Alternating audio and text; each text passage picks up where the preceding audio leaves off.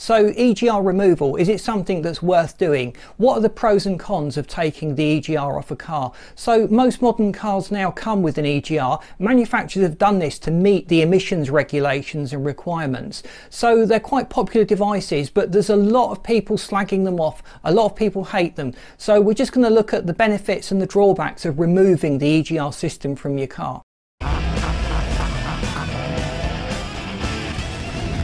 So what are the advantages of having an EGR system on your car? Well, you might, if you believe the rumours, just think they're all bad news and there are no pluses whatsoever. But manufacturers have designed them, they've built these into systems to meet the emissions regulations. So you're helping the environment, you're hugging trees just by having an EGR cooler on your car.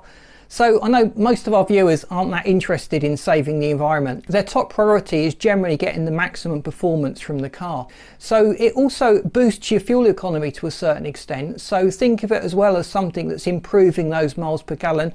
Not massively, not that noticeably, but there is that aspect to it that you need to consider if you're removing it. So the EGR system is dumping a little bit of exhaust gases into the intake. It helps to lower the combustion temperatures within the engine. So if you remove the EGR system from your car and it's been there to reduce the emissions that were coming out of the engine and clean it up, and you're no longer having that system in place, you may fall foul of your local requirements, which can put you in line to having a citation or a fine or having your car impounded or confiscated. So that's not really a situation you want to be in for the sake of it.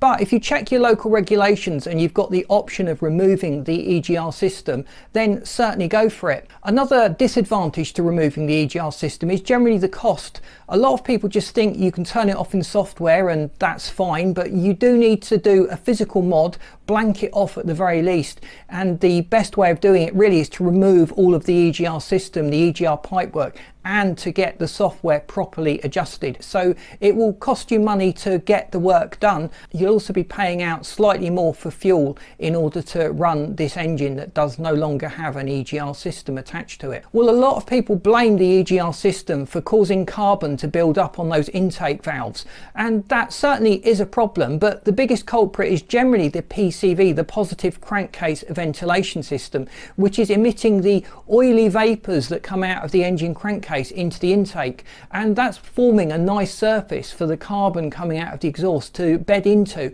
and to go rock hard and to start forming carbon in the engine.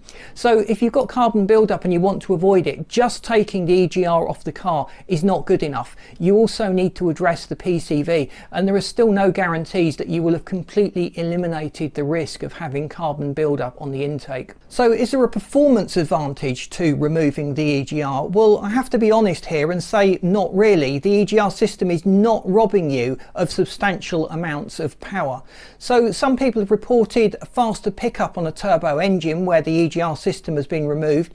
That's primarily due to the fact the exhaust flow is freer.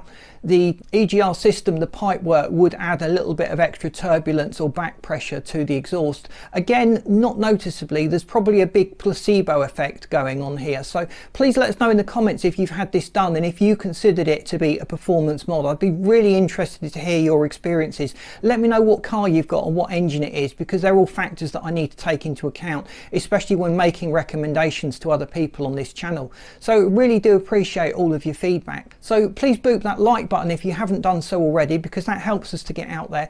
Your comments really do also help the algorithm to pick up on us as a channel, and again send more people to watch our videos so we can grow, and if we can grow we can invest a little bit more money in our production of these videos for you. Please subscribe if you haven't done so, because we'd love you to stay tuned, and I've lined this little video up for you that you should find interesting. So thank you so much for watching.